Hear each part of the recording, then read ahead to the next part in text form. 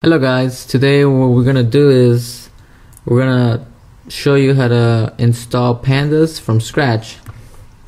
So I'm assuming you have nothing installed on your computer, and let's begin. So the first thing I do is go to Google and type Anaconda, and I just click on this link. Brings up a company called Continuum Analytics, and what they have is this program that will just install all the most popular Python packages that you're probably gonna need. And let's see some of them. And this is the list, and the one we're interested is in pandas. They do have the most current one here as of today, I believe, but sometimes they're not up to date. But I'll just show you how to update them. It's pretty easy. So to download it, you just click download Anaconda, and they're gonna ask you for an email. I don't even know you gotta put it in, but you could just make up an email. It doesn't really matter. Submit.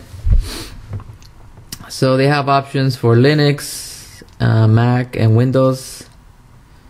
I've tried it on Linux, it works, no issues. I have not tried it on Mac because I don't have one. And I will be installing, for this video, I'll be installing a Windows one. And I'll be using 64-bit, but I'm sure 32-bit is the same. It's around 340 megabytes. So it'll take you, between 10-20 minutes, I'm not sure. So I've already downloaded it.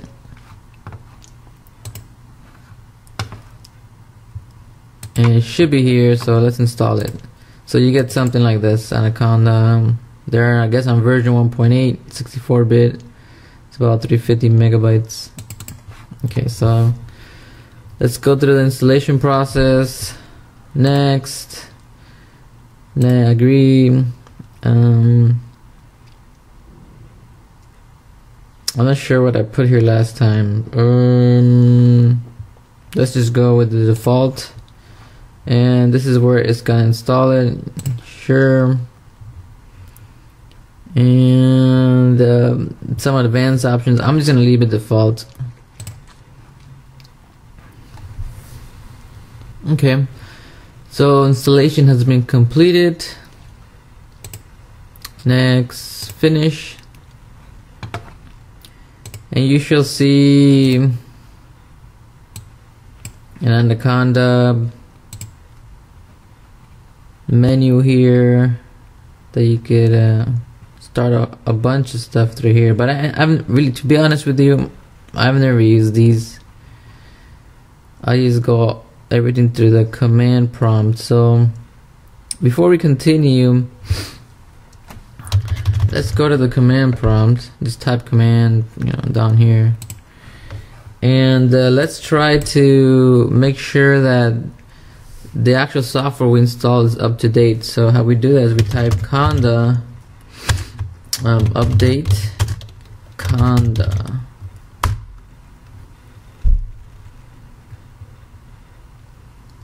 and it says we have I found version 2.25, and we have version 2.04. So this will be unlinked or basically deleted, and then they're gonna put the new ones. So do you want to proceed, yes or no? Yes, we do.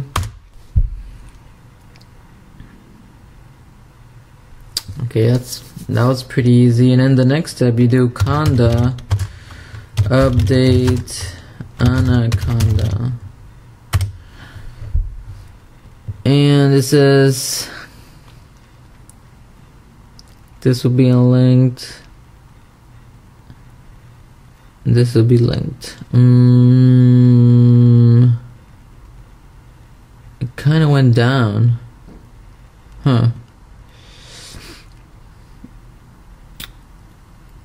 Well,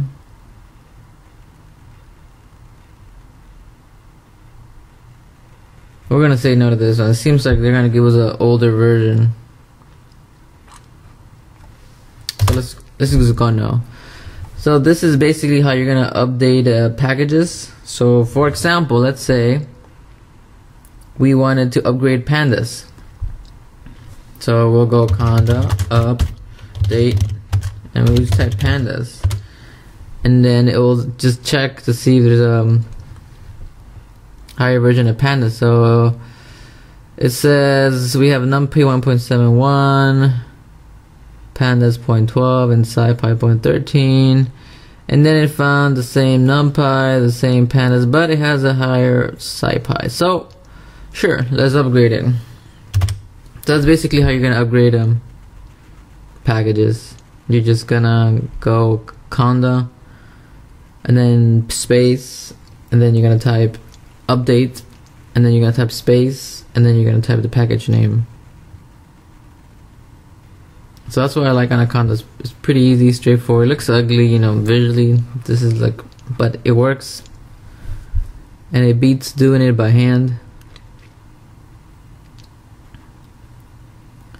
So we'll just give this a second.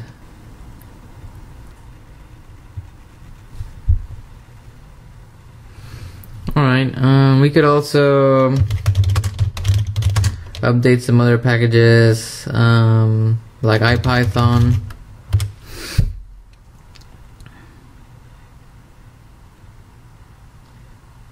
This is the latest version, or we could try to update Tornado, a web framework that I like to use. It says I have the latest. So we're pretty much done here. So close this out, and now you have Anaconda installed, which installed pandas, and you have the latest version of pandas. So how do we open pandas? How do we start coding in pandas? And the way that I do it, I go start, and I just go to the command prompt, and I open IPython notebook. So just type IPython notebook, enter. And if you're not familiar with IPython, just Google it.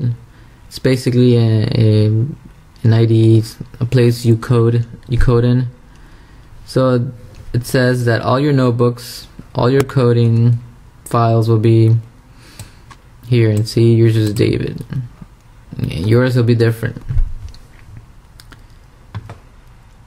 And to get a new notebook, you just press new notebook, and we can start coding. So if you go import pandas as PD, shift enter, and then go print version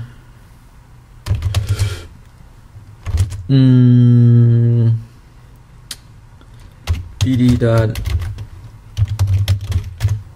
I think this is how you do it.